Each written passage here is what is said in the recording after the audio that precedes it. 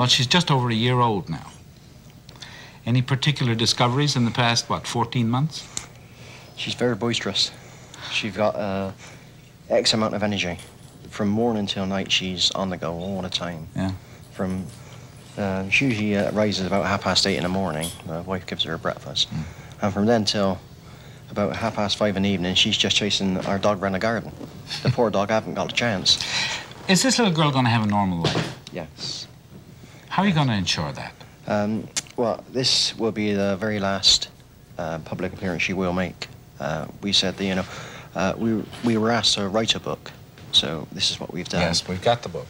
And Our Miracle called Louise, right? That's right. We want to give people, people with families just do not understand the strain, the trials and the tribulations which you have when you can't have a family. It is a terrible strain on the family. I guess it was in the 30s. We had a family here in Canada, the Dion quintuplets.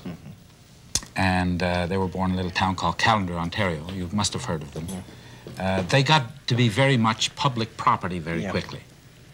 What I'm asking is, how are you going to prevent your little girl from being that kind of public property in the years to come? Well, we've been asked to sign another contract, which we refused. Does the state pick up most of the cost of your living these days? Oh, no. Really? No, we pay everything ourselves.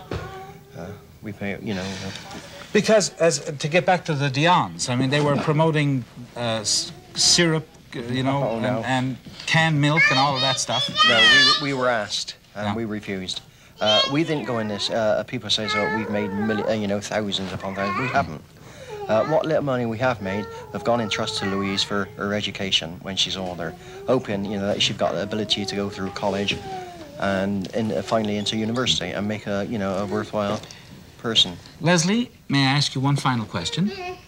Are you planning or contemplating the idea of Leslie having, or of Louise having, a brother or sister? We'd love her to. You know, we haven't asked yet, but we would love to have another baby. There was nothing about it that would make you hesitate to go through with it all over again? No, nothing at all.